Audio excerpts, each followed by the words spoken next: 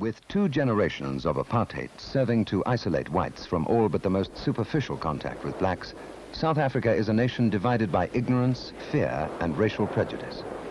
While blacks commemorate Heroes' Day, white South Africa celebrates the Day of the Vow, symbolized by the Voortrekker Monument outside Pretoria, legitimizing their claim of the God-given right to self-determination, a euphemism for apartheid, and the strategy designed to maintain white sovereignty and preserve Afrikaner heritage through black oppression.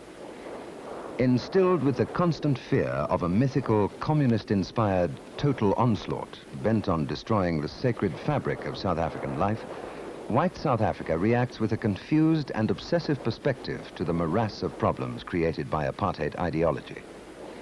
Government action taken in perpetuating apartheid strategy is legitimized in the name of state security.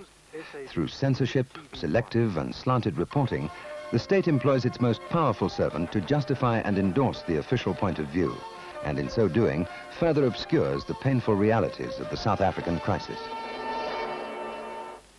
Good evening. The United States says it considers the African National Congress to be an African nationalist organization which is seeking to replace the present government of South Africa through violence as well as other means.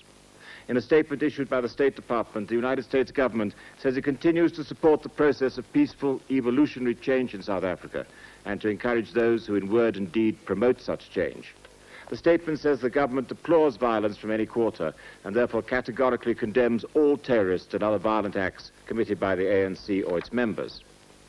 The Minister of Foreign Affairs and Information, Mr. Pickwater, says the United Nations Security Council has gone against the UN Charter and against the facts in deciding to blame South Africa for last week's attack on ANC targets in Maseru. The Security Council unanimously... Polarized by apartheid, basking in comfortable ignorance, white South Africans are the victims of a dangerous deception. Several thousand people, old and young, attended Day of the Vow meetings throughout the country. At the ceremony at Blood River, the head of the security police, General Johan Coetzee, said there were people on the political right and left wings who were out to destroy the fabric of South African society. Just as the communists would fail in their aims, so too would far right-wing exclusivists. Sogenaamde filosofische besprekings aangaande die regverdigheid van die aanwending van geweld om verandering teweeg te bring, is aan die orde van die dag. En hoogheilig is daar selfs diegene in ons land wat nie huiwer om geweld in die naam van die evangelie te verkondig nie.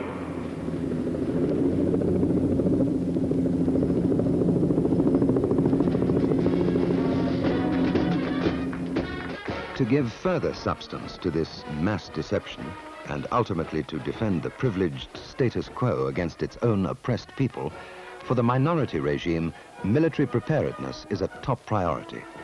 South African troops are tough, well-trained, and confident of their superiority, allaying white fear about internal strife and the threat of external aggression.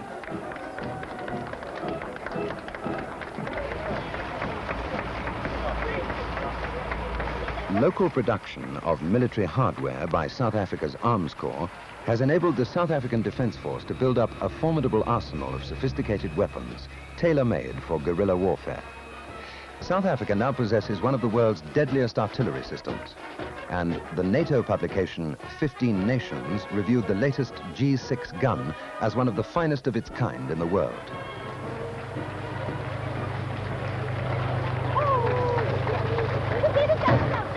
At a cost of 8.5 million rand per day, this formidable military machine has more kill power than the total military might of sub-Saharan Black Africa.